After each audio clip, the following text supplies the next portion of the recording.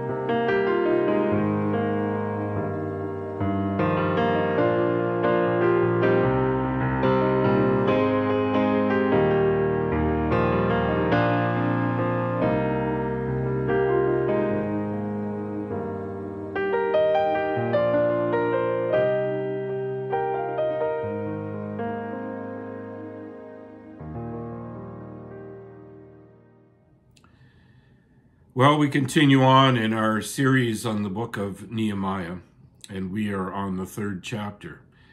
And it is one of those unique chapters in the Bible that you look at, and at first glance, you kind of wonder why God put it there. Lots of hard names to pronounce, lots of repetition, not much that would seem kind of relevant to us today. But that's only, and I speak of myself, that's only my human limitations. God is wise beyond measure. 2 Timothy 3:16 rings out true here in so many ways that when we really understand the nature of what's going on here, it is actually a gold mine of wisdom on leadership and human dynamics. Might not seem so at first, but as we look a little deeper into what God has given us by inspiration, we see the richness of this chapter. It is literally a manual of how to work together in the body of Christ. It's a manual, again, on organizational dynamics in general and how to define and direct really any enterprise. Really, when you want the best book on business dynamics, human dynamics, relational dynamics, you need to look no further than God's Word. I must admit that the names are difficult to pronounce, but I'm going to try in a minute to say some of them, and I will fail in the proper pronouncement of them. But anyway, I just want us to remember how important names were in the Hebrew culture and how they defined people and groups of people and how important names are to God. It speaks on how important we are to God, how significant each one of us is to Him, and how unique and special. Listen, my friends, how unique and special you are in His sight. So hang on as I share in a limited way just some of these verses to get us kind of climatized or to let us have a kind of a context here to work from in this sermon. And we will move forward from that. But as this chapter reveals so much about the man Nehemiah, maybe it's one of the, as one commentator said, maybe one of the most important chapters in the book. And it is a dynamic chapter on leadership and how Nehemiah displayed that leadership in the building of the wall and the handling of the most important aspect of all in its construction, people. I've entitled this sermon, Managing Our Greatest Asset. And our greatest asset outside of God is what? People. So I read from verses 1 and 2. Elijahib, the high priest, and his fellow priests went to work and rebuilt the sheep gate. They dedicated it and set its doors in place, building as far as the Tower of the 100, which they dedicated, and as far as the Tower of Hanel. The men of Jericho built the adjoining section, and Zechar, son of Imri, built next to them. And that's verses 1 and 2. Then reading from verse 24, beyond them Benjamin and Hashab made repairs in front of their house, and next to them Azariah and son Maaseiah and the son of Ananiah made repairs beside his house. Azariah, I think. Anyway, and that's verse 24.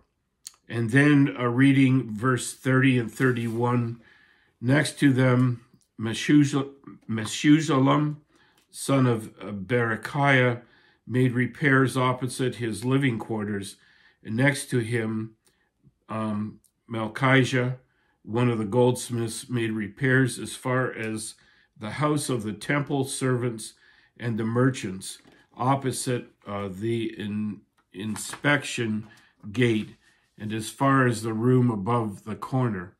and between the room above the corner and the sheep gate, the goldsmiths and the merchants made repairs. So I just want to mention these dynamics because you can see the uniqueness of what is recorded here.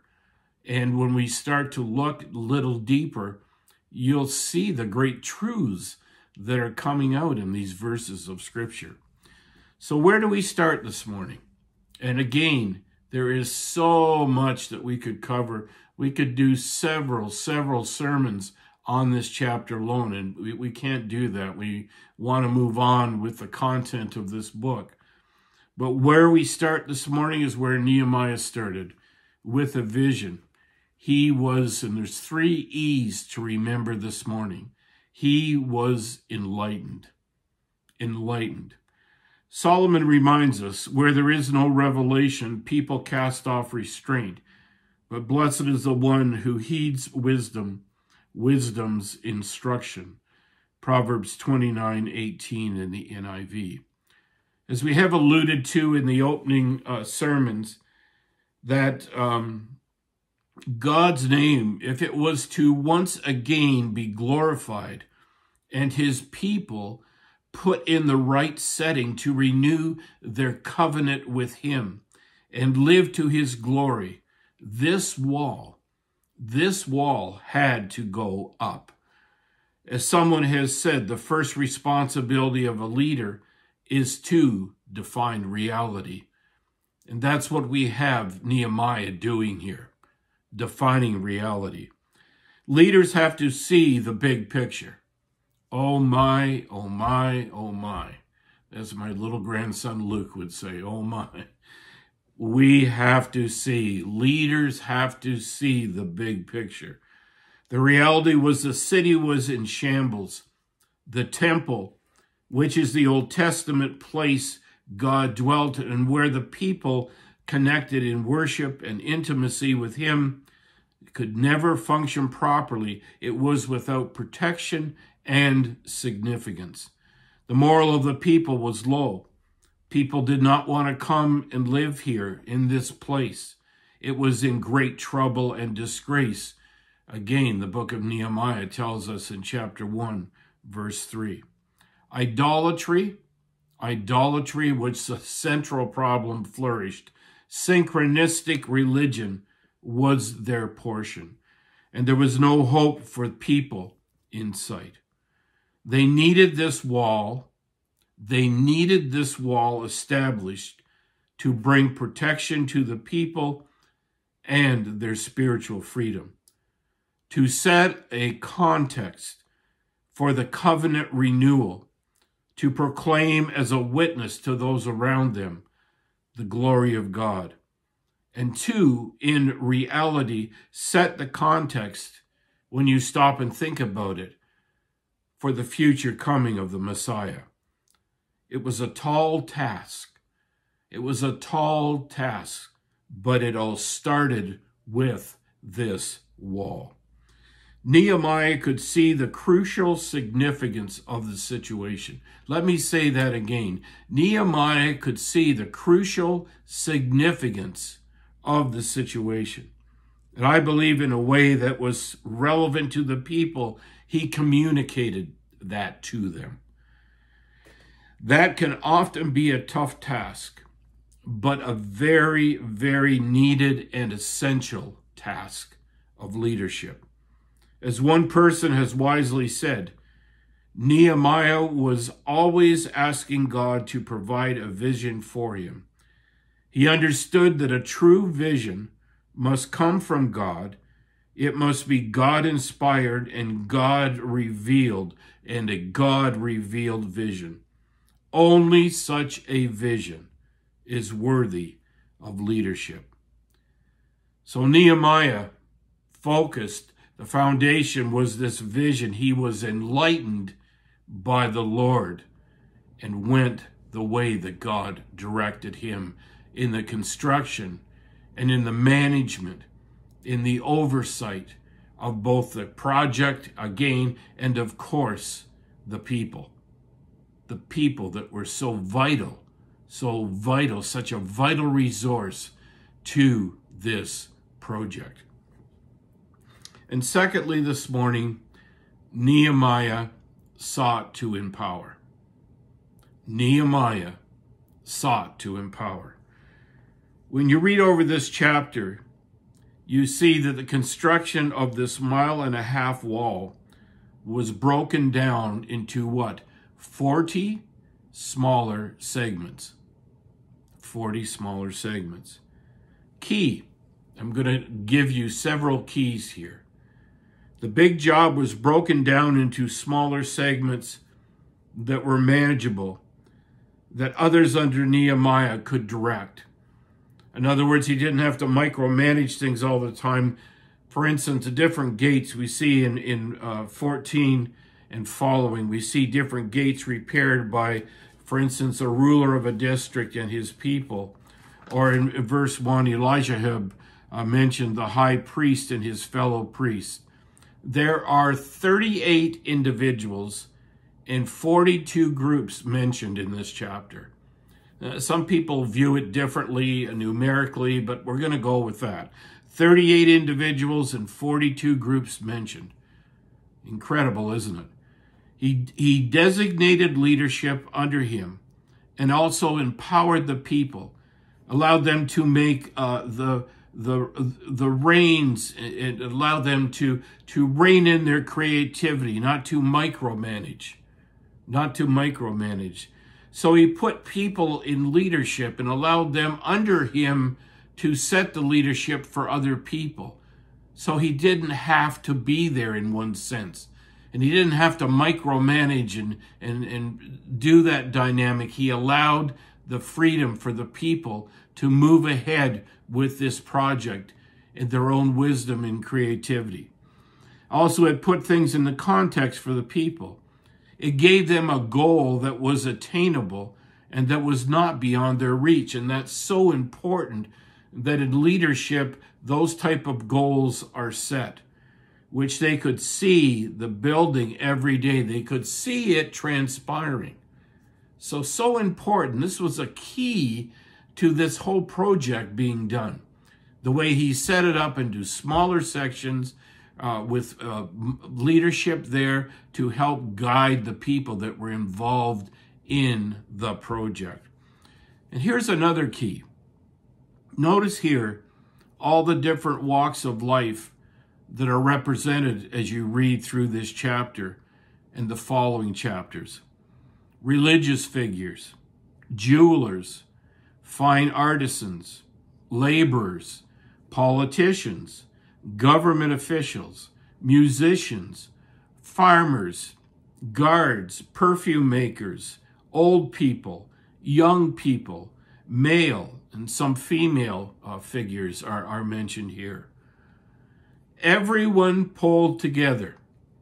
Everyone pulled together except the rulers of Tekoa.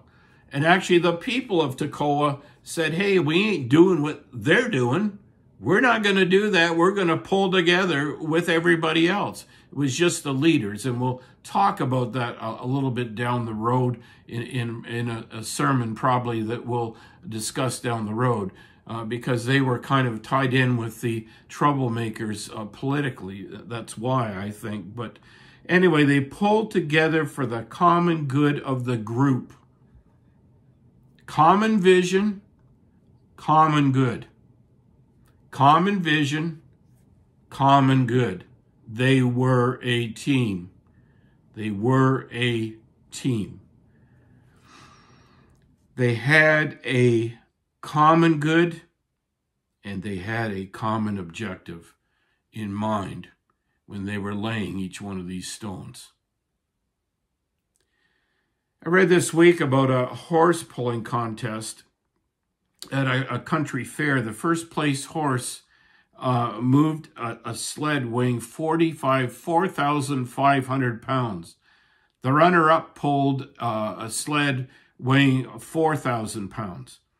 The owners of the two horses wondered how much the animals could pull if they worked together. So they hitched them up and loaded the sled. To everyone's surprise, the horses were able to pull up and pull 12,000 pounds. 12,000 pounds. Nehemiah united these people together. And like these horses, together they accomplished so much more than they could have done individually on their own. Together they worked as a team, just like these horses, and accomplished so much more. It kept them focused even in the face of significant opposition and problems. So important. And another key, as you read throughout this chapter, you'll see phrases like next to him or next to them. This indicates that the people and groups were strategically placed by Nehemiah. He just didn't sound the starter pistol and say, go get them, guys and gals. No, everyone was where they were for a reason. People were given tasks that suited their interest, i.e. the priest, building of the sheep gate, religious significance. That would have been something very interesting to them. People were given sections of the wall in proximity to where they lived. That was very important. It would be of personal interest to them because it was theirs, their neighborhood, their family they were building for. Some went, and the same went when they needed to fight or they needed to be there to protect something. It was strategic there. They wouldn't have to run to another spot or be called to another spot. They were there in a strategic spot to defend their own homes, which they would have taken a personal interest in. Their families were there. They wouldn't have to be wondering and running off, what's going on with my family, who's protecting them. Again, these people were strategically placed to get the optimum potential and to have them so that they were at ease. They were at ease in these strategic places. So it was so important. The people that came from outside the city, and there was people that came, as we read in this chapter, from outside the city, were given the pieces to construct where people had not populated as of yet. So everybody was placed in strategic places that made so much common sense. Well thought out. That's Nehemiah, following God's directive and God's plan with wisdom. Another key, some of the wall was rebuilt, some of the wall was repaired. Okay, some of the wall was rebuilt, some of the wall was repaired. People were given different challenges in keeping with their abilities, talents, and gifts. Nehemiah did not try and put a square peg in a round hole. He looked at the situation, looked at the people, and gave them jobs that they could excel at and complete. Very instrumental. Another key, he was present in the situation and stayed on top of the situation. Again, he wasn't a dictator, but he was there when they ran into problems, when they ran into people giving them a hard time, different things like that, to adjust when they needed that adjustment.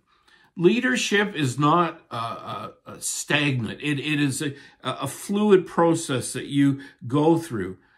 Nothing usually in leadership is going to go really totally according to plan. So you have to adapt. You have to be able to adapt as you go. As you go. Maybe Nehemiah, I don't know, maybe he kind of worked on one section each day to stay in touch with the workers, to communicate with them, to keep the vision alive to the people. And as I believe we will see in chapter 4, He knew that he had to get the wall up to a certain height quickly if they were going to survive. He could not be what we would term an absentee landlord. He had to be present. He had to be encouraging, so vital, and he had to keep that vision alive, keep that vision going that we have talked about. Keep that vision, keep the people focused, and keep the whole project, the whole project moving ahead. I read this about some cannibals. 5 cannibals got appointed as engineers in an oil company. During the welcoming ceremony, the boss says, "You're all part of our team now. You can earn good money here and you can go to the cafeteria for something to eat. So don't trouble the other employees." The cannibals promised not to trouble the other employees. So 4 weeks later, the boss returns and says, "You're all working very hard, and I'm very satisfied with all of you. One of our cleaners has disappeared. However, do any of you know what happened to her?" The cannibals disavowed all knowledge of the missing cleaner. After the boss has left, the leader of the cannibals says to the others, "Which of you idiots ate the cleaning lady?" The hand raises hesitantly, to which the leader of the cannibals says, "You fool. For 4 weeks we've been eating team leaders, task leaders, and project managers, so no one would notice anything, and you have to go and eat the cleaning lady." Well, they would have noticed if they'd eaten Nehemiah. He would have left a large hole in what was going on. Yeah, for sure. Nehemiah, an in-touch leader. An in-touch leader. And finally this morning, Nehemiah sought to encourage. To encourage. Nehemiah encouraged his people, and by doing this, taught them, modeled for them responsible behavior and leadership qualities, and taught them, I believe, essential, very essential, ongoing things that they needed, relational skills that they needed to get the job done and be more efficient. Notice here, Nehemiah, when we think about these names, because these are Nehemiah's memoirs, Nehemiah knew the people's names. He knew about them.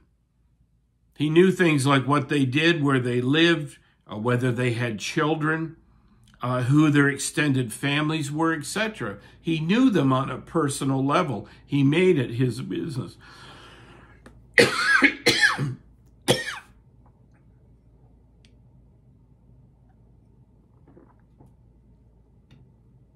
Oh, thank you. That feels better. Thank you. And I'm sure they had lots of water there too when they were building the wall.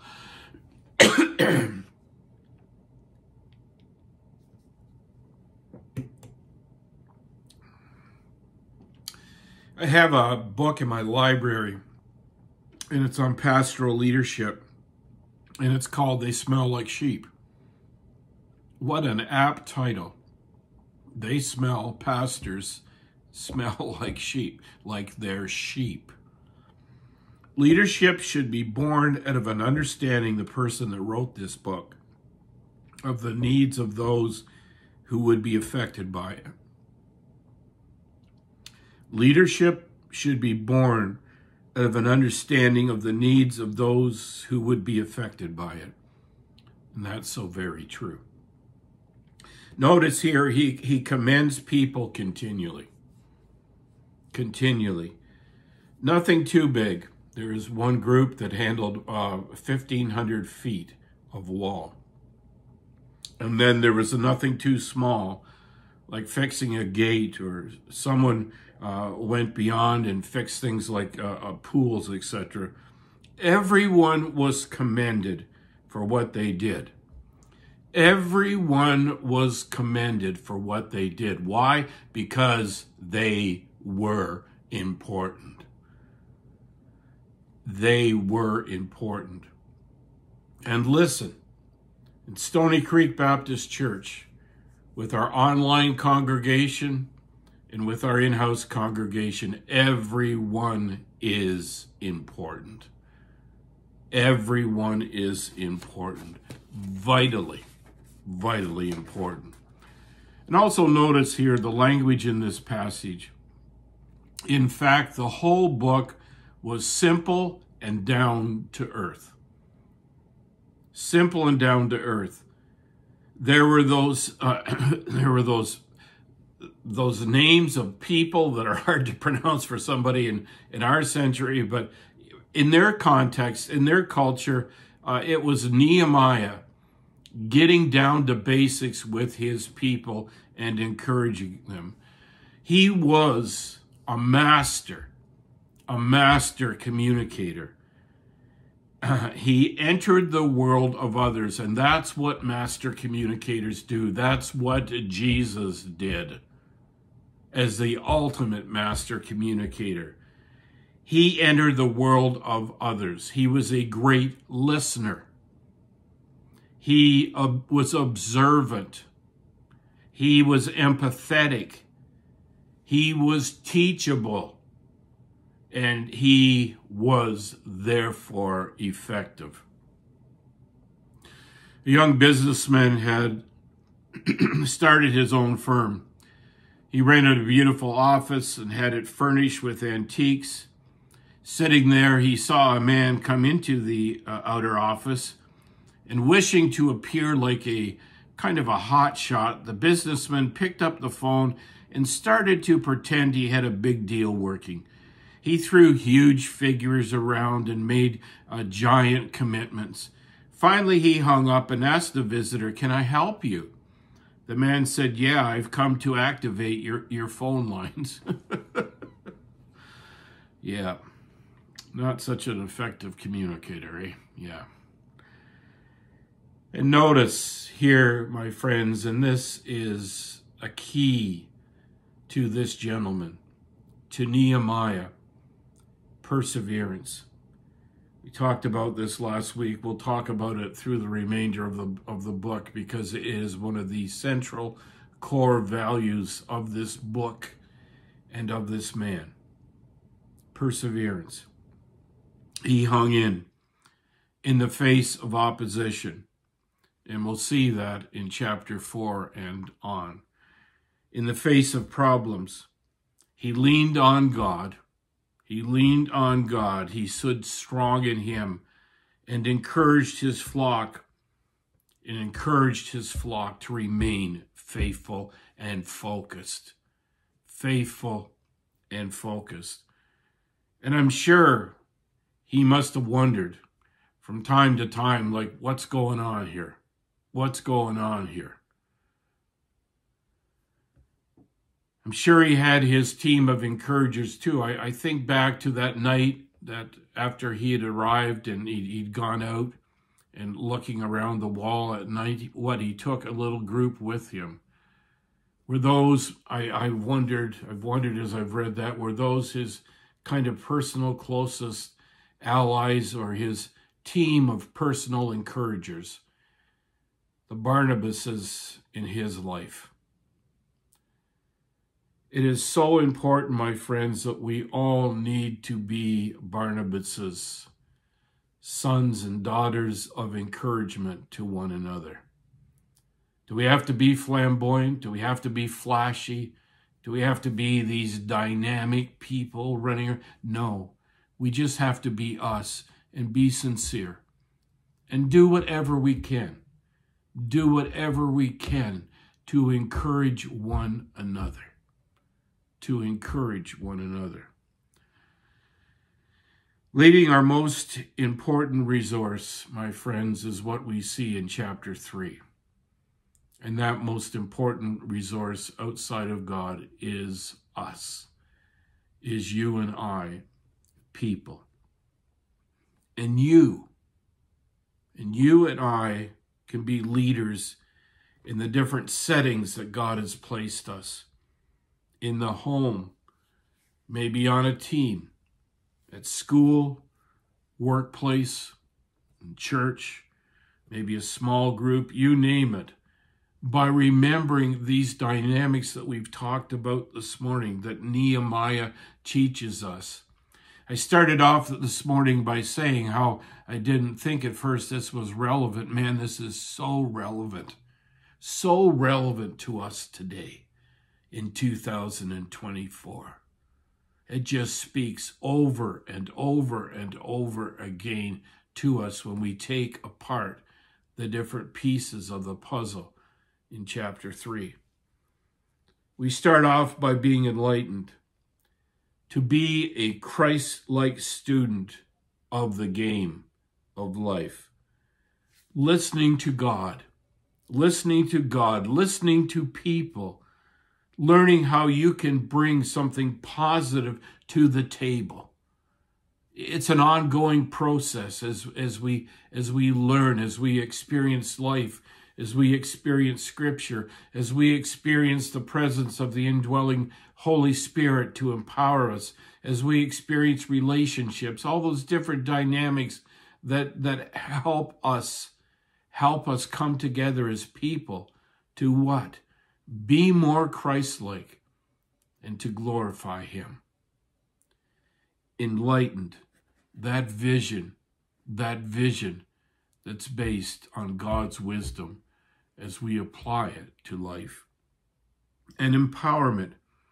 How can we help each other succeed? How can we help each other succeed? 20 times.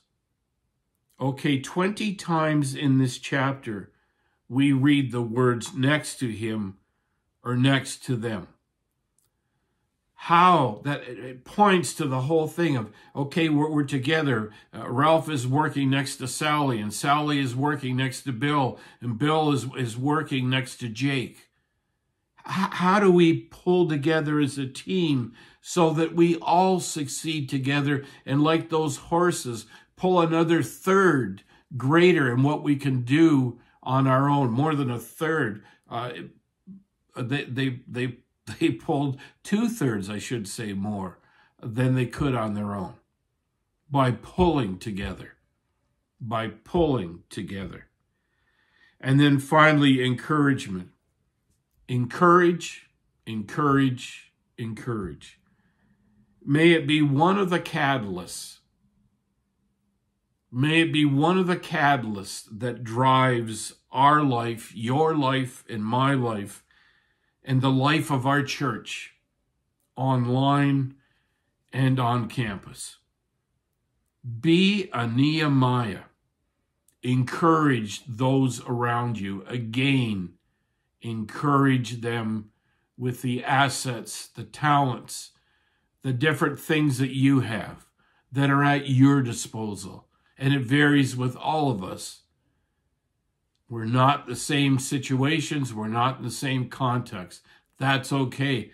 Look at this wall. Look at the people. All different walks of life, different contexts, different talents and abilities. But they came together to what? Encourage one another under the leadership of Nehemiah. And that's what the body of Christ is all about. Encouraging each other, even as the Bible says, we see the day approaching. We are to encourage one another. You know, it's interesting when you look at things on the internet, if you were to Google leadership and the qualities of leadership, and I did this and I won't go into them.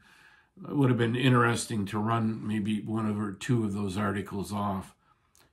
The different qualities, some of them list 11, some of them list 15, some of them listed 9, some of them listed 5.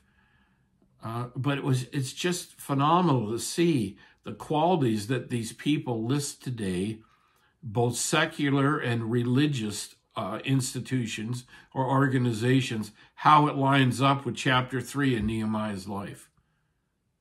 The very things that business people, that employers seek after are the very things that come out in chapter 3 that Nehemiah shows us that are so vitally, vitally important.